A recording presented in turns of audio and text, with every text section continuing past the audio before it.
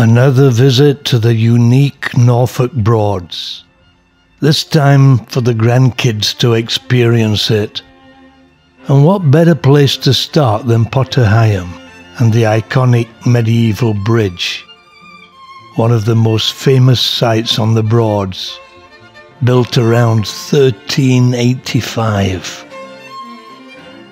Herbert Woods was certainly one of the pioneers of boating holidays here. I've often hired their boats. Not only that, their service is excellent, and the way they treat their customers exceptional. Not only that, their boats are first class too. We hired the Sunlight One that was low, easy to climb aboard, and on one level. And the absence of steps made it easy for Amy and the kids. Great facilities on board. The layout meant not only were we able to be together, but the sliding roof could be closed if it got too cold. My cabin, Nate and Amy were in the stern cabin with the kids. So we loaded the suitcases and food, putting our clothes in the wardrobes and then the empty suitcases back in the car to save space. Well, we're ready to roll. Actually, the weather is better than forecast. Forecast to be dull, but we have a little sunshine. So looking forward to sailing down the River Thurn and having some fun today. After a briefing by the staff here, we were all set to explore. The sky was grey, but no rain, and a pleasant temperature. We'll cruise down the Thurn to Ranworth, where we'll rendezvous with Mike and Princess Elizabeth. The Thurn at Ranworth is the location of many delightful homes on each bank. In spite of the dull weather, we're all excited and happy as we set out. As usual, 1,000 memories, but also looking forward to meeting up with Mike and Elizabeth.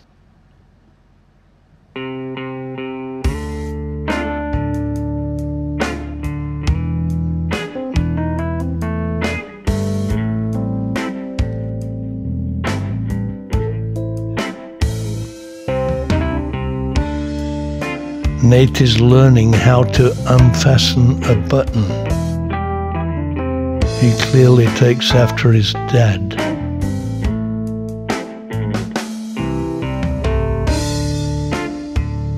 Now there's a memory.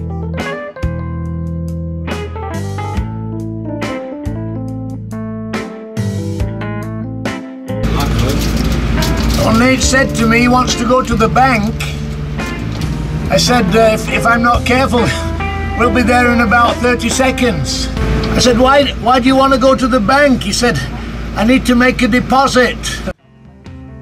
I told him we have 2 toilets on board. That's toilet humor. Ben wanted to eat the steering wheel.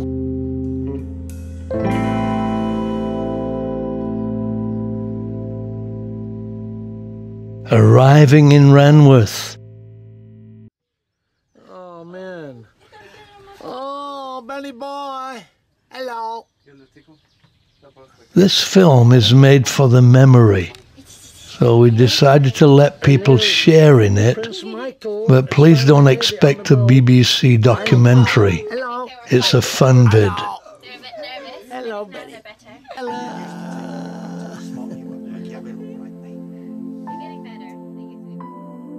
Ranworth in the rain.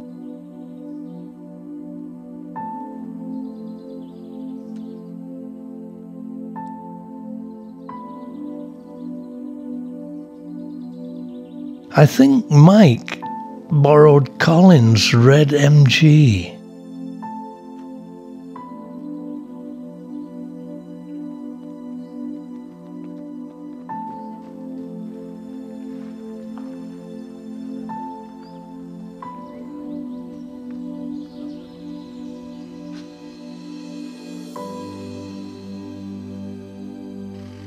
The woodland adjacent to the Maltsters pub is an interesting place. I never walk past it without stopping to see what's there. Water voles, an endangered species, can often be seen. So after a cup of tea, we decide to give Mike and Liz a trip to Horning.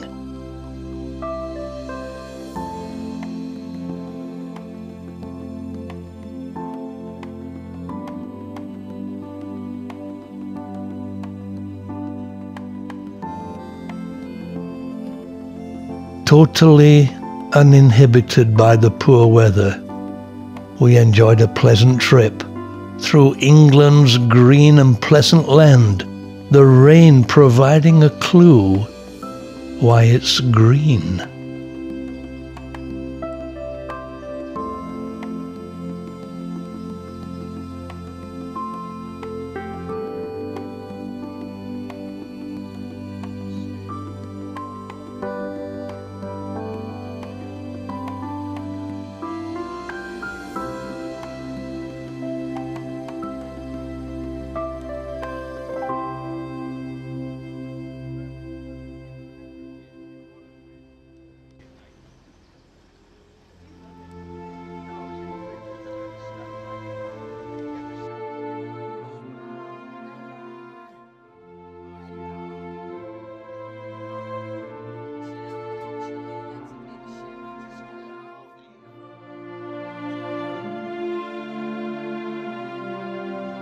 The historic village of Horning, mentioned in the 11th century Domesday Book, though only having a population of just over 1,000, it's nevertheless a busy little village in the summer months, due to the river traffic.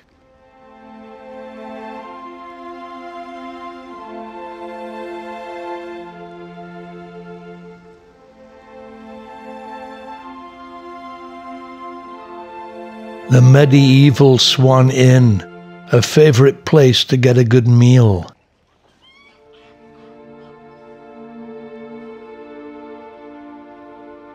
The Mississippi steamboat, a long way from home.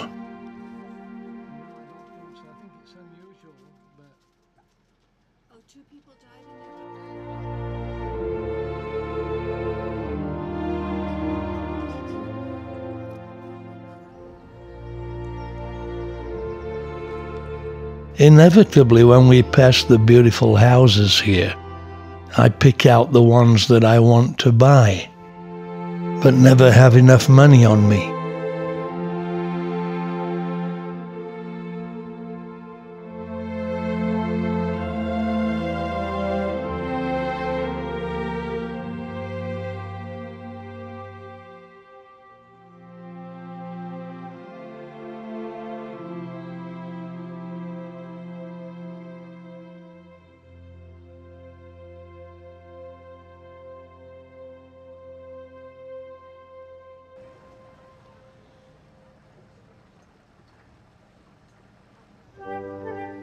By the way, I love Dvorak, and as his humoresque is playing, Michael Caine reminded me that not a lot of people know that humor is a Latin word meaning moist, from which we get the word humid.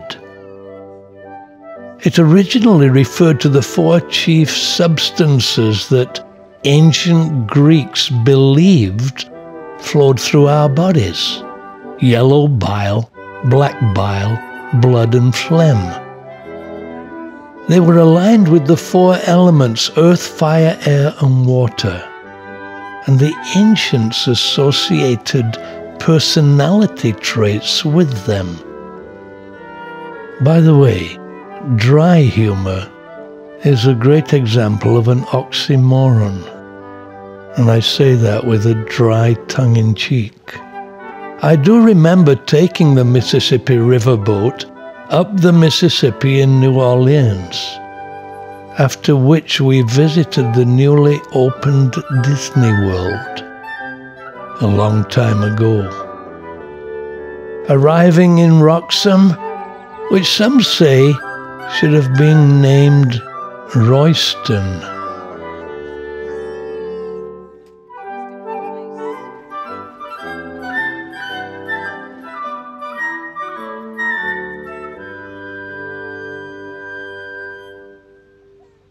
Then back to Ranworth, so Mike and Elizabeth could get their car and go home. Still raining, so more shots of my descendants. It's been a great day.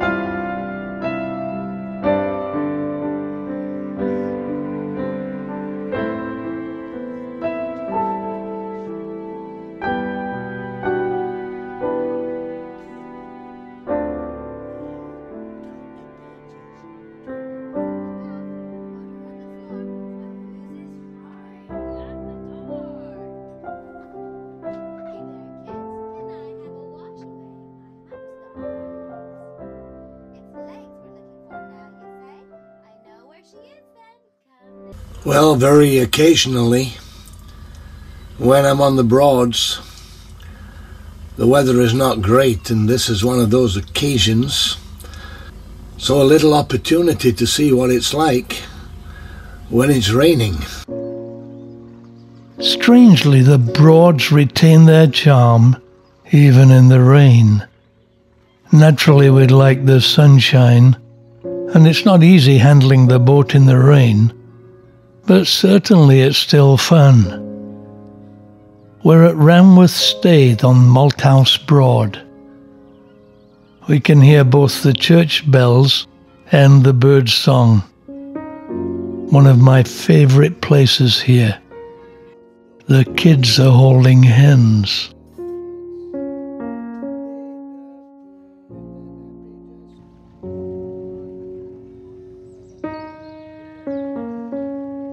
The mallards preening.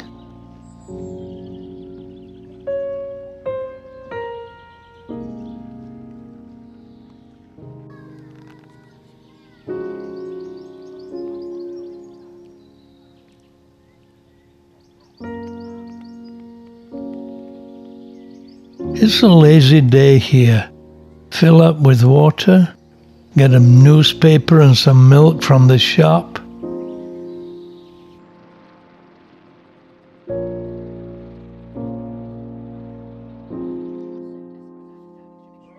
Feed the animals.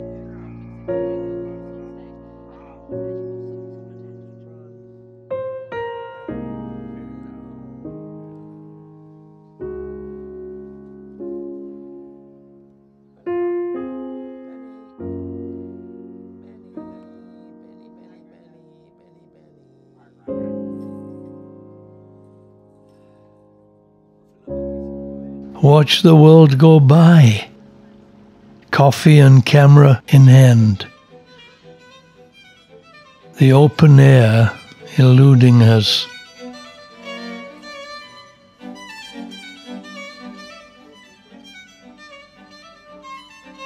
Though some don't mind the raindrops falling on their heads.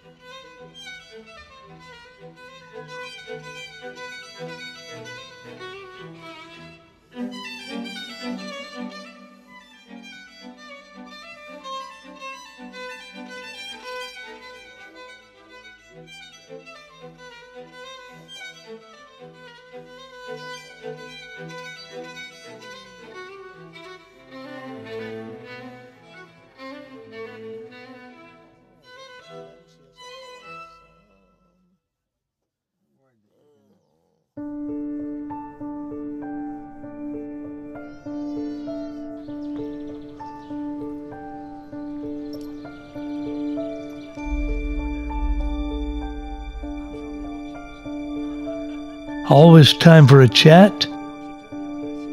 And I'm always conscious that we're making memories. The twins are 7 months old here, and these days are simply memories.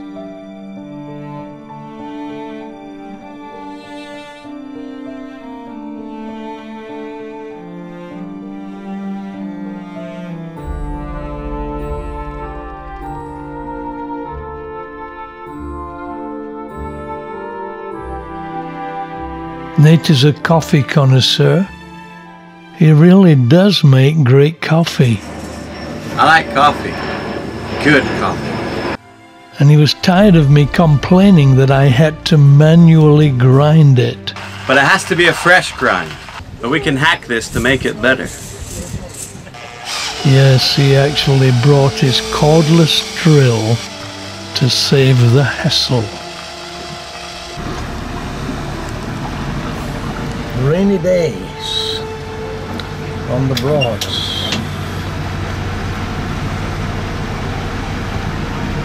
So off we go. At times like these, I realize one of the joys of a boat on the Broads is the opportunity to have a chat. Reminisce, perhaps.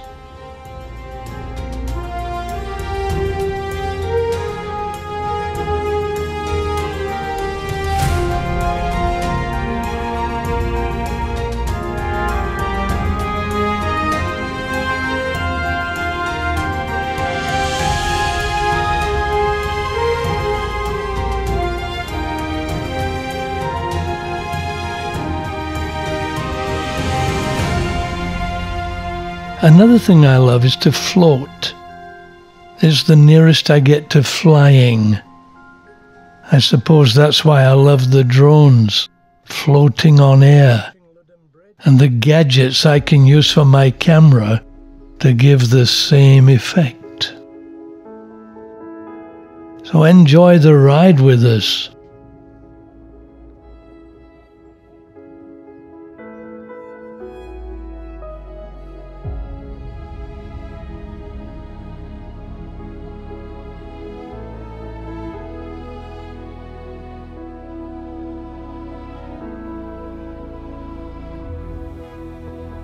We're heading up the river to Barton Broad, one of the biggest.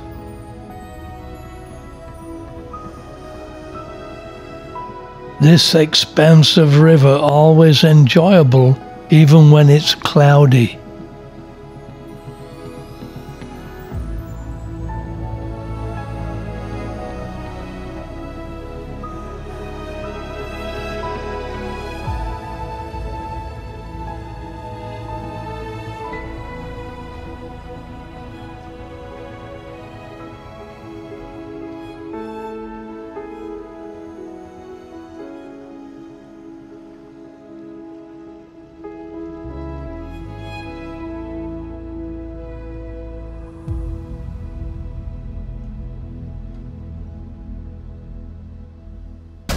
Well, the rain has stopped, and we just passed Howe Hill, heading up to Barton, and it's quite warm.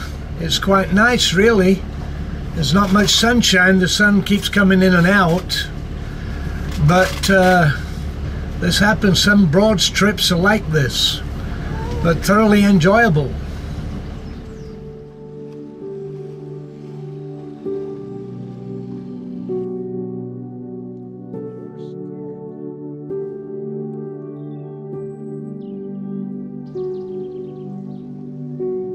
Through Ørsted next, a beautiful little village.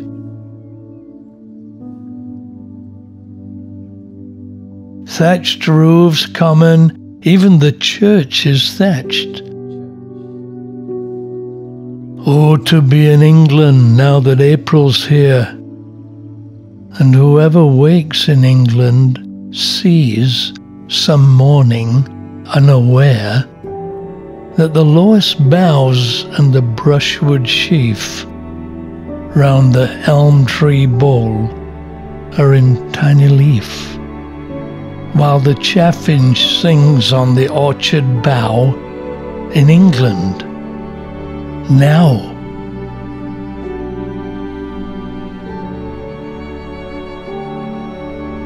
So every time I return, nostalgia awakens, triggered by sights and sounds. When I've been away for a while and I return, it's special. I've been here many times with my mum, once with my dad, so it's special to be here.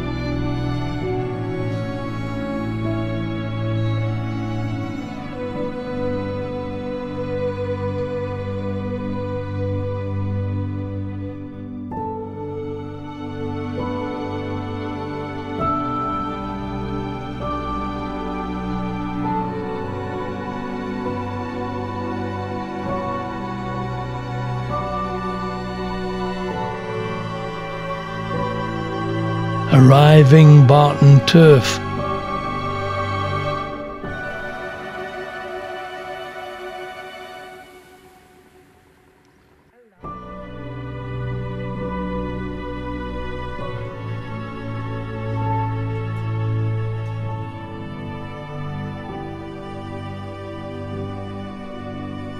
The rain still falling.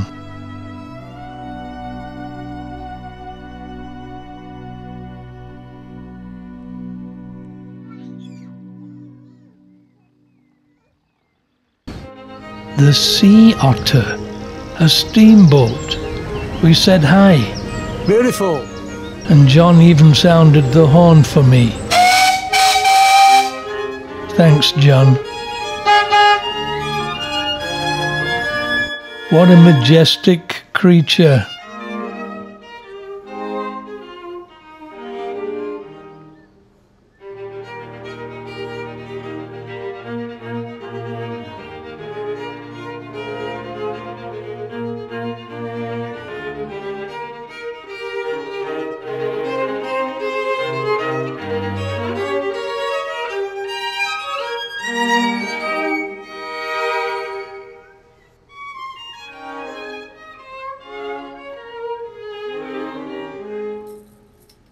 Then up the River Ent to Hunsett Mill.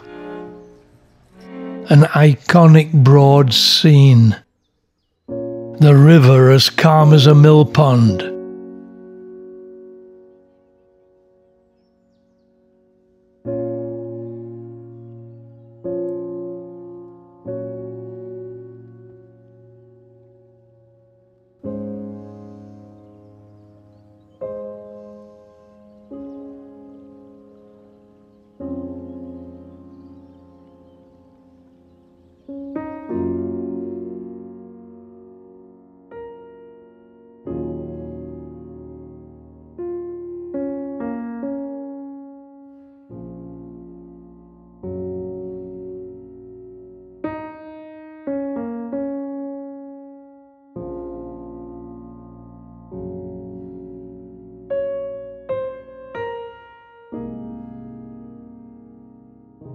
We're pottering along with Hunsett Mill in the background. It's our last day, so we're just enjoying every last aspect before we go home.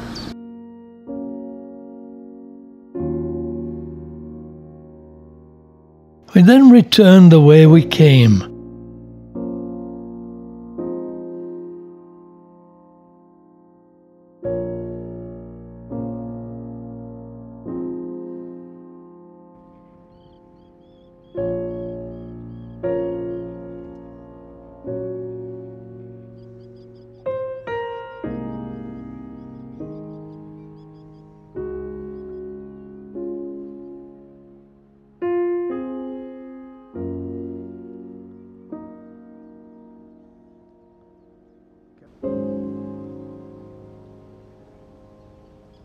Usted is very peaceful, very quiet, always a lot of warblers around.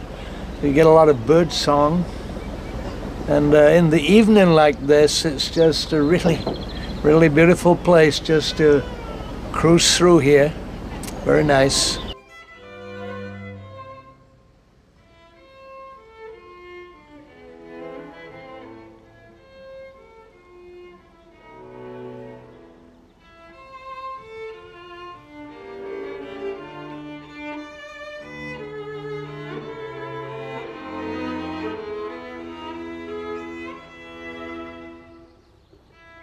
Did a FaceTime with Rachel in New York.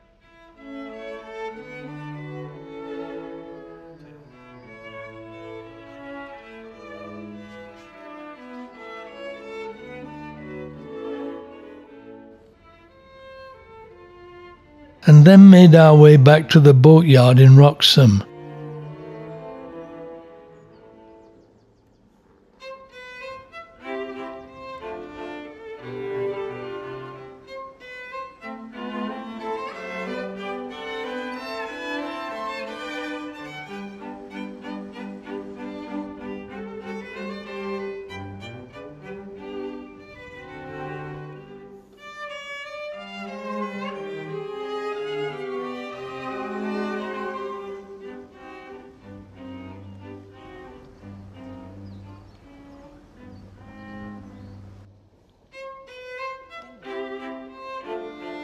Filming some aerobatics on the way. 1, 2, 3.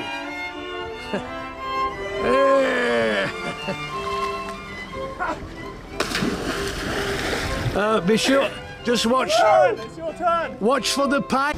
My comment was, watch out for the pike fish. They grow to enormous sizes here. By the time we reached the boatyard, it was raining again. But it was a nice feeling as I just filmed the rain. We'd had a great time together, another memory, and I hope you enjoyed it.